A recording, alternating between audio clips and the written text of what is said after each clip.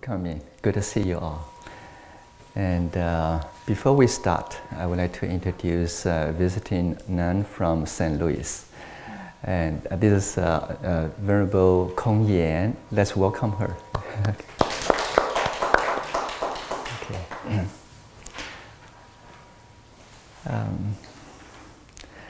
And also, I would like to invite someone to read the sutra for us. Lynn, do you want to do it? Okay.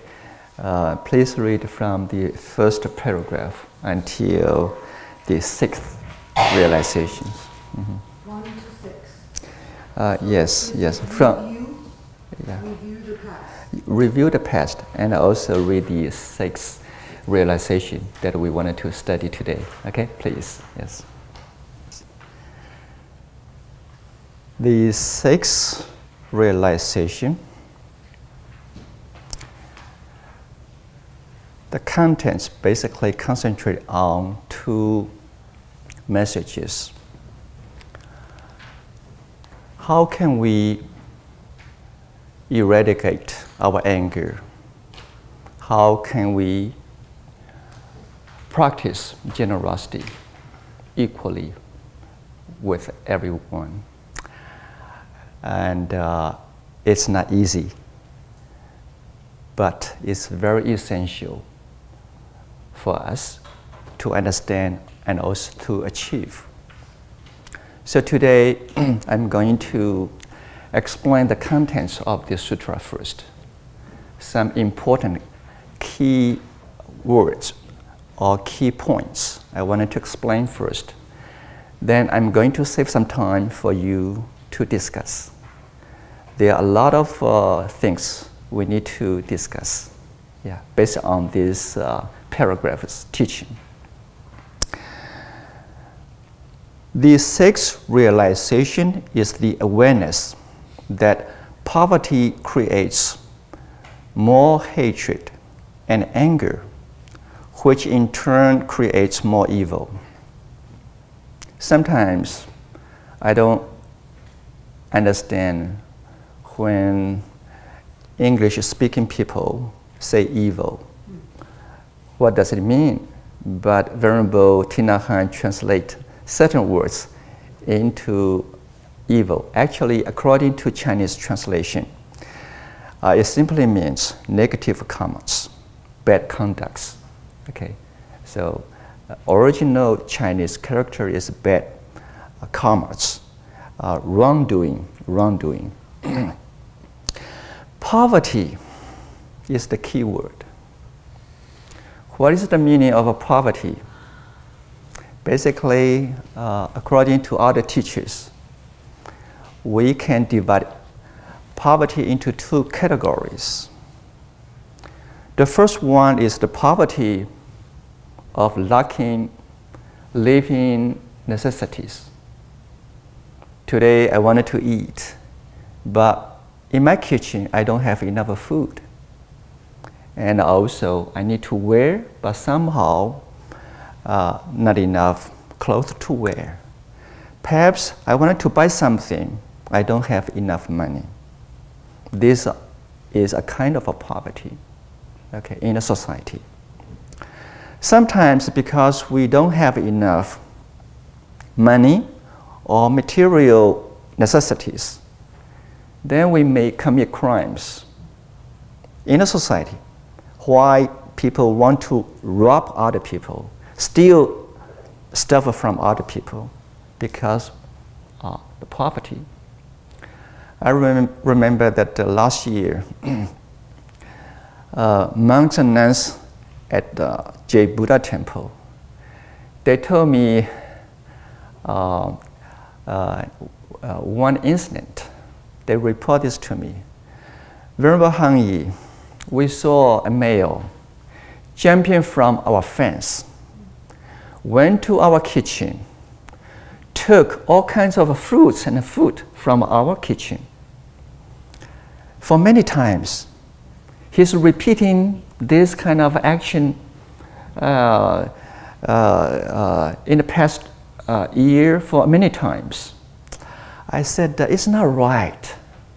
If he needs food, he should let us know. We can give some food to him. He doesn't have to, steal from the kitchen, from the temple. I asked them, why don't you all tell this person it's not right to do this? But somehow they couldn't communicate with this person. And one day I was in the temple. Then I saw he carrying some bags from the kitchen again, full of fruits. Then I met him over there in front of the temple. Oh, he's the person who's taking food from our own kitchen. I said, who are you? Why you are taking food from the kitchen? I am a member of this temple. I said, even you are a member of this temple. I'm the abbot of the temple. You have to get my permission in order to take the food from refrigerators. I said, don't continue to do this. It's not lawful. It's not right. If you are a member, this is not a Buddhist way.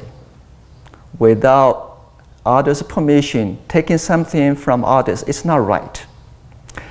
Of course, I feel sympathy to him, but I still wanted to let him know it's not permitted. I said, if you come back in this way again, I'm going to call the police. Okay. And this time I will let you go, carry the food with you. And he went to the front, jumped from the fence, got outside, ride his bicycle, and back home. Fortunately, he never came back. Okay, he listened to me, and so sometimes poverty, poor condition, perhaps it's going to make someone who commit certain kind of wrongdoing. This is a kind of a poverty. Another poverty is the poverty of lacking virtue and wisdom. The poverty of lacking virtue and wisdom. Sometimes we may be rich. I have money.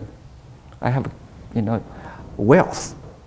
But sometimes lacking virtues, wisdom, we also can commit crime. So poverty doesn't mean you are poor in money, in material. Sometimes poverty also means we don't have morality. We don't have wisdom to make good decisions. I remember not long ago in China, Wuhan city, one day a lady, she went to airport. She had a flight to go to France to participate a special meeting in France. She earned her doctorate degree in China. She's on certain studies. So in France, they invite her to go to Paris, participate in a special meeting. But somehow she was late. She was late. And with some family members, they were late. So the counter agent say, right now we cannot do anything more. The plane is ready to leave, to fly. You are late. We cannot book you, and we cannot do anything to help you. She was so angry, slapped the agent in front of the public. There was a big news in Wuhan city. Then I saw this news from my iPhone and English news. I said, how come this lady, educated lady, well-educated lady, she's a professional person, but somehow lack of virtue, lack of wisdom. Even we are well-educated, sometimes we are still in poverty to commit certain kind of a wrongdoing. So today I wanted to explain the word poverty in these two ways. And okay, after these studies, then we are going to know, even we are poor in wealth, if we have virtues, wisdoms, we don't commit crime. Of course, if you are rich with virtues and wisdom, you will be wonderful. Okay, because we know how to handle those wealth. And after this study, then let's move to the next teaching. Why we need to practice generosity? Why? As a bodhisattva,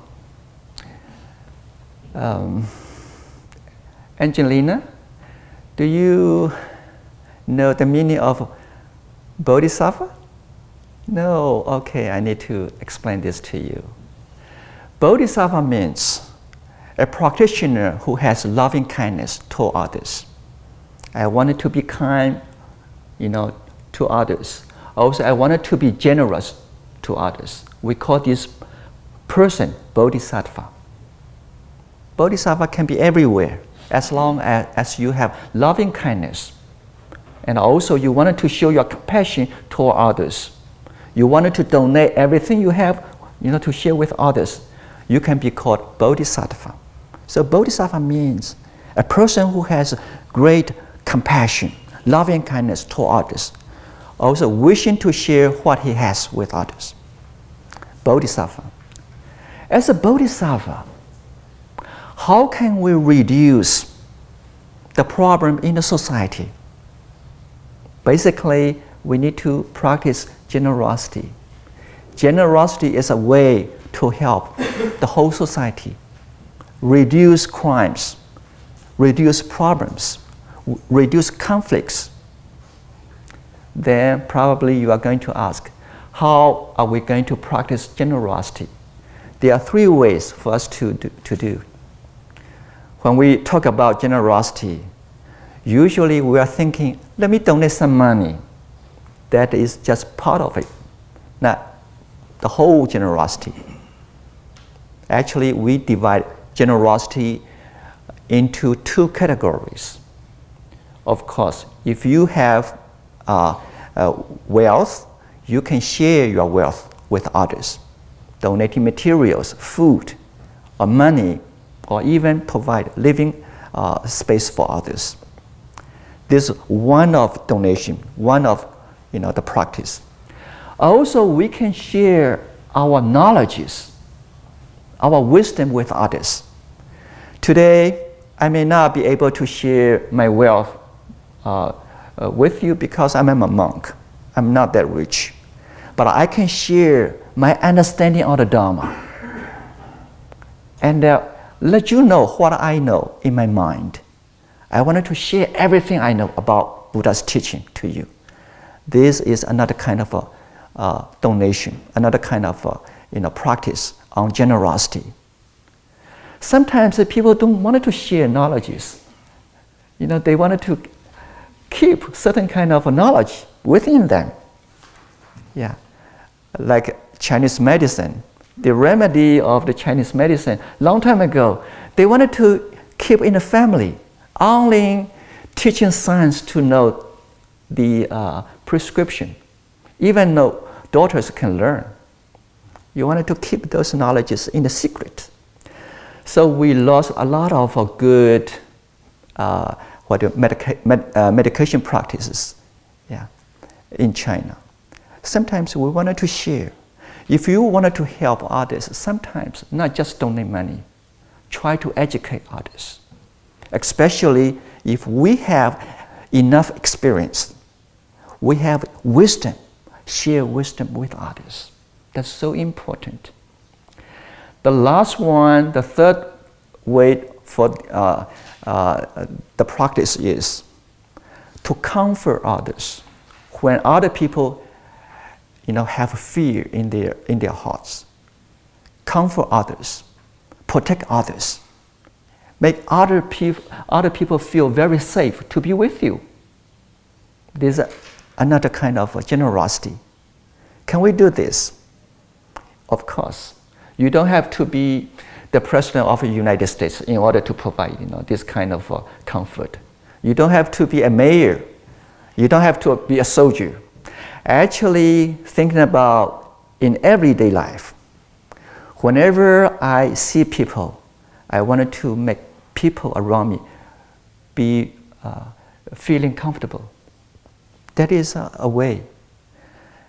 Once, I think before we built Bodhi Center, even we never, we didn't purchase the land yet. We rent Camp Allen for our family camp. The first day, I was in a place with some members. Suddenly, the sun was gone, no lights anymore. And also the area is without street lights, no street lights. It's totally in darkness. Suddenly, a lady was a little afraid. She's over 60 years old. Venerable, how can we do? We don't have flashlights, no lights at all. And the road was bumpy. It's not that smooth. Okay. I told her, I said, how about let me hold your hand. You walk with me a little step by little step. Even myself, I couldn't see the street. And so I accompanied her for about 20 minutes, walking out of the darkness. After that, she remembers all the time. A few days ago, she was in the temple. Now she's over 75 years old. She always feels very, very appreciated for the kind of help that I gave her on that evening. Providing comforts, providing safeties for others is also a way to show generosity. Okay. This is something we can do. You don't have to very rich in order to practice generosity. There are many ways. Okay. Okay. We practice generosity. This is the Bodhisattva's way in order to reduce problems in the society. Okay. How can we help the society? This is the way. But when we practice generosity, we have to be able to treat everyone equally. Okay. That is not easy.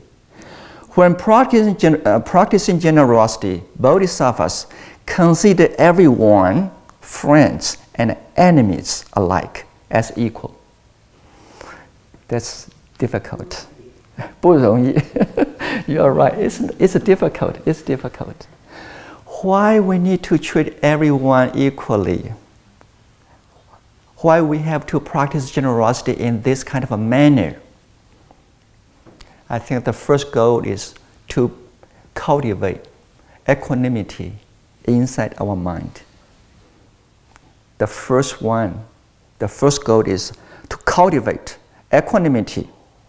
There are 4 unlimited minds in Buddhism. We always encourage meditation practitioners to study, to practice loving kindness, compassion, and empathetic joy. The last one is equanimity. What is the definition of equanimity? Actually, we need to understand. I think the first meaning of equanimity means be calm. Be able to maintain your peaceful mind, mental state in you. Be calm. Be able to maintain your inner peace in you. So when we do this kind of practice, I wanted to share, I wanted to give, I wanted to practice generosity. We cannot use business style to practice generosity. A lot of times when we do something for others, we are thinking in business way. I gave you this fruit, how are you going to repay me back tomorrow? Sometimes we are thinking something is not simple. we're thinking, others, how others react.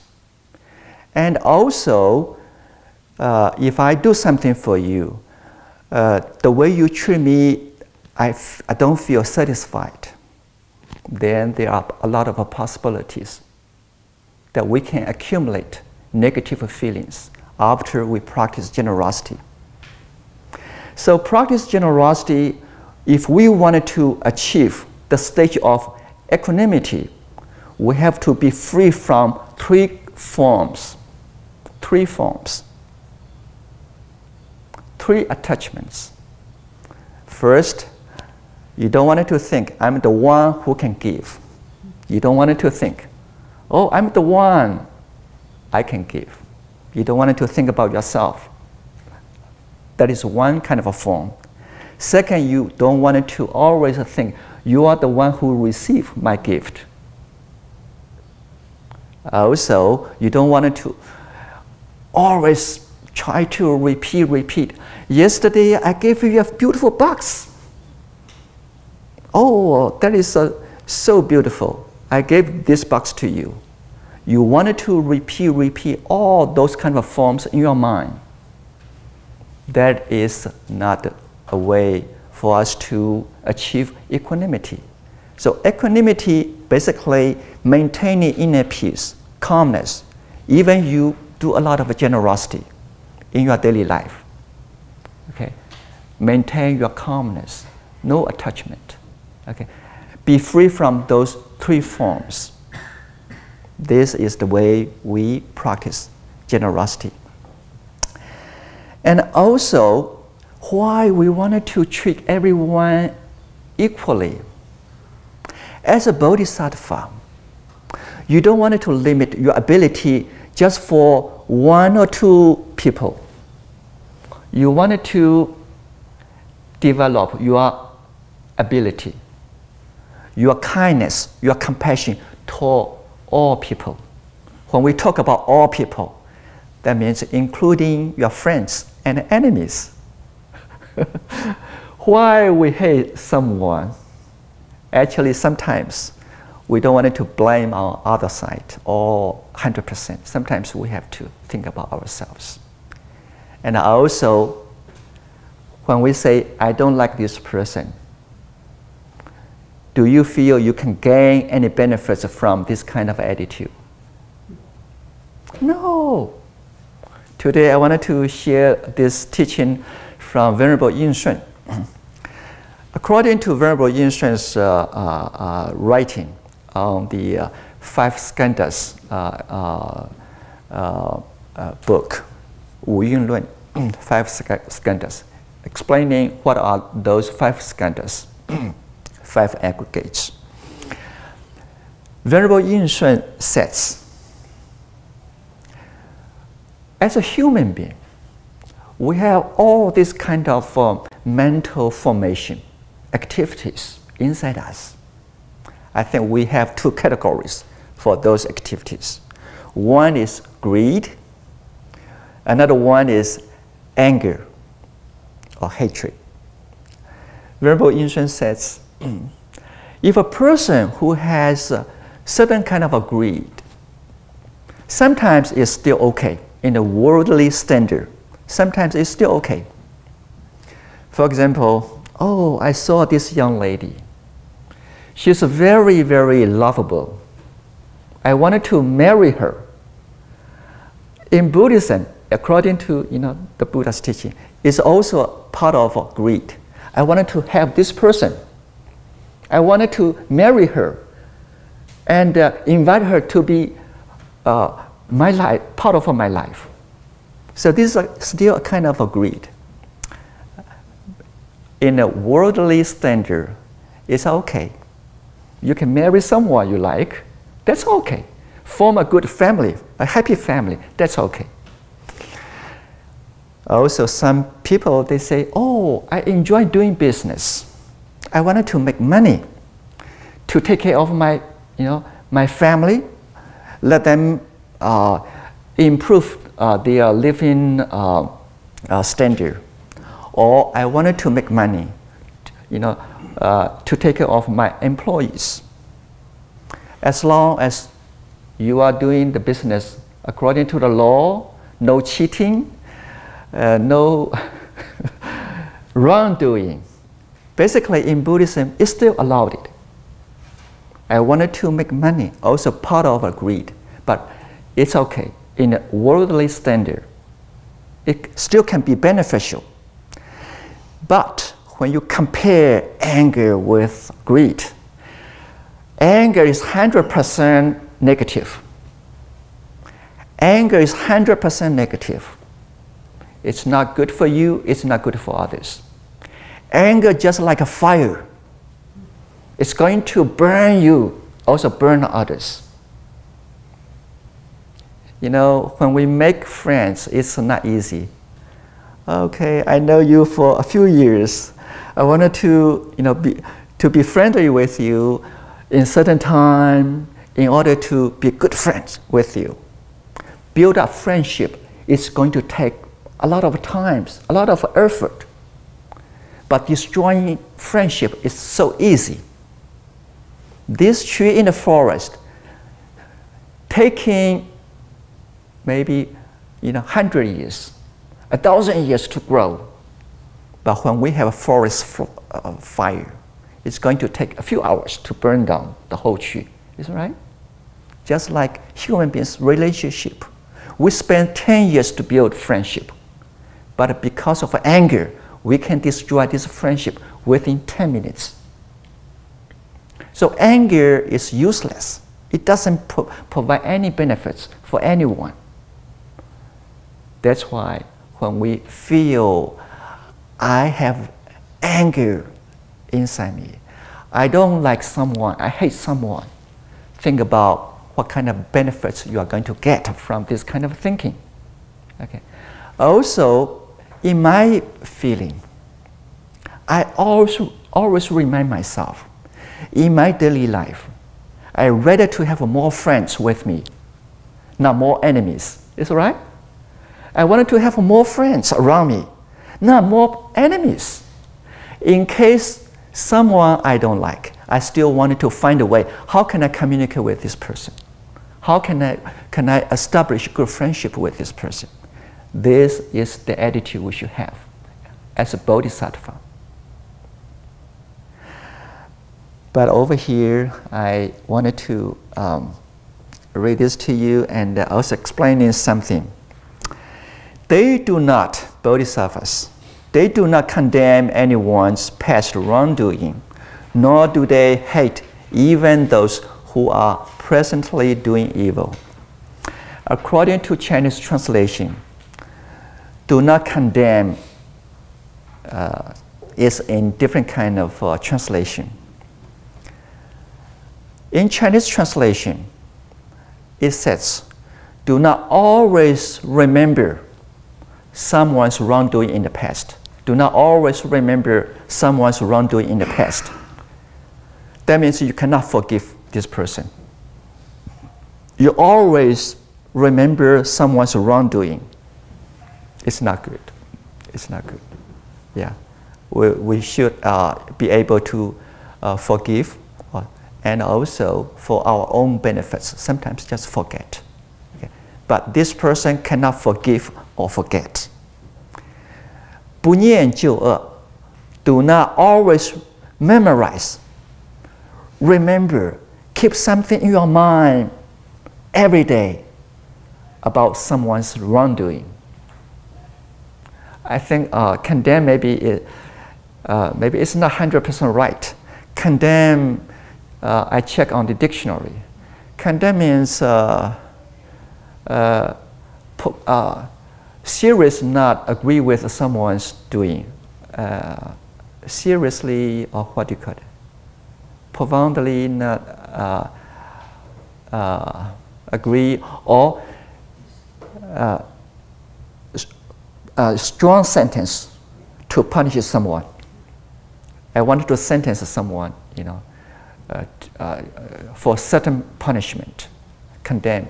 So sometimes when I check on the meaning of condemnation, then I feel maybe it's not the 100% correct. Okay, and according to Chinese translation, 不念旧恶，不憎恶人. You don't want to remember others' mistakes all the time. Also, you don't want to hate someone who's doing something wrong.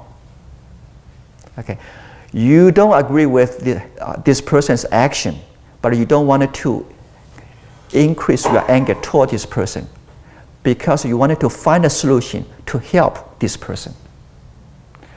With anger, how can you help? So that's why it's important for us to be aware that when you wanted to criticize someone around you, ask yourself, what kind of attitude do you have? You love this person, you hate this person. If you discover, I don't like this person today, I have anger inside me, don't talk to this person at this moment. Many years ago, one day I came back to the temple. I discovered there's a bulletin board next to the gate. I did ask a nun from the temple, go to the front, clean the bulletin board. The glass is, not the glass, the fiberglass, see-through fiberglass is getting, what do you call it, dirty.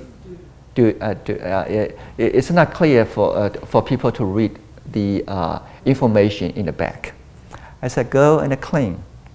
But somehow that day when I came back, I saw the bulletin board.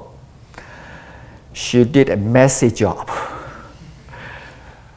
I believe she used wrong tools, like the steel scratch. Clean the board. Actually, she destroyed the whole see-through fiberglass, and we cannot use it anymore. Suddenly, I discovered I had a little anger about this. I'm not satisfied. I wanted to find this nun, talk to her, say something, okay, about this. But after a few seconds, I told myself, my attitude is not suitable to talk to this nun today. Let me wait for tomorrow, not today. I still wanted to deal with her. Tell her, don't use steel scrap, what do you call it? Scrap. Yeah, scrap. Yeah, to clean this kind of a material. You are going to damage the material. But with anger, I couldn't manage myself to use the kind of comfortable words toward this nun. So I say, I don't want it to increase my negative feelings. Also, I don't want it to stimulate her negative feelings because of this. I do want it to change her way of doing this kind of a job, but I don't want it to use my anger to deal with this situation. So I wait. I told myself, let's wait for one day at least. But somehow I forgot next day. I wait about 2 months. One day, oh, the bulletin board. So I called the nun to me. I said, okay, did you know you destroyed the material? She said, Venerable, I noticed that I did something wrong there. I damaged the ball. I feel sorry. I said, okay, you understand that that is not the right way to clean the ball. Okay, that's all will be fine. So within a few minutes, we talk to each other. That's fine. So nowadays, I wanted to ask you, do you want to be a happy person? Yes? Or you don't? If you don't, maintain your anger. That's fine. If you feel I don't want to be a miserable person, don't carry anger with you. Don't carry anger with you. In Taiwan, there's a story. Long time ago, I don't know in what year, there was a newlywed couple. This gentleman, his name is Jacques Roussel, a philosopher in France. Jacques Roussel. Jacques Roussel. Rousseau? Yeah, Jacques Rousseau. She married a beautiful lady. But somehow after the exchange of vows, during the wedding party, this newlywed lady, Alice, carried another young man. Jacques, I wanted to let you know I fall in love with this man today. So you are not my husband anymore. In front of all guests. That was difficult for this groom. It was difficult.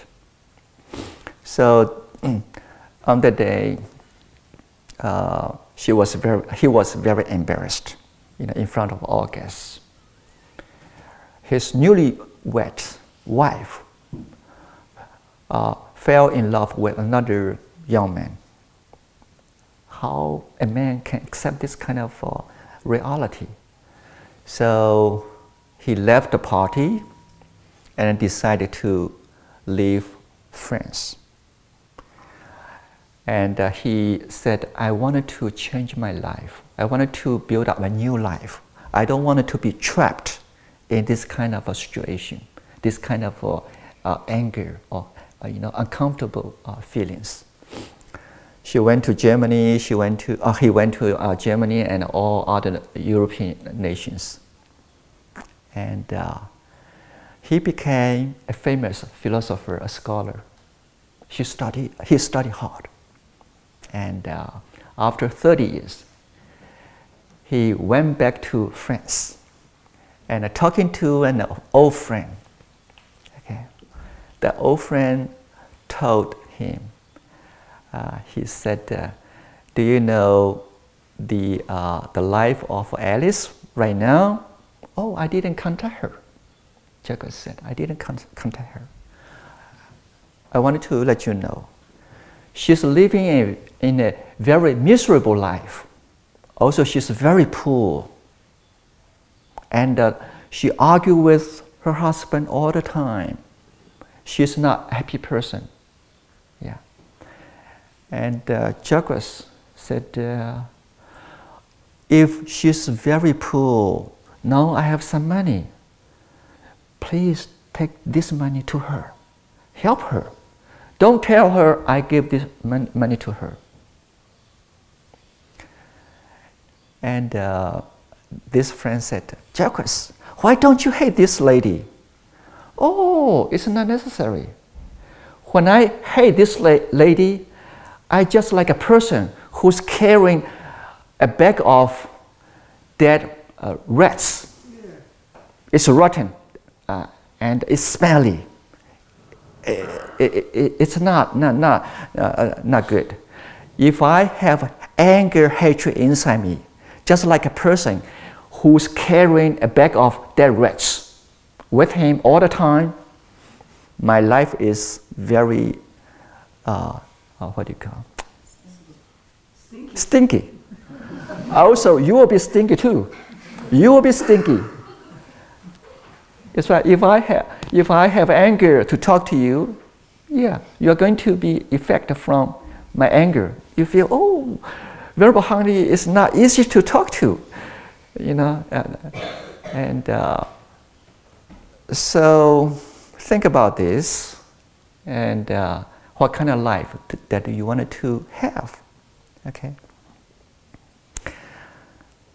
Let me use about 3 or 4 minutes just conclude my my talk. Before I stop, I do want to remind you that in my study, in my practice, I feel it's important for us to be a skillful, kind person. Not to be just a kind person.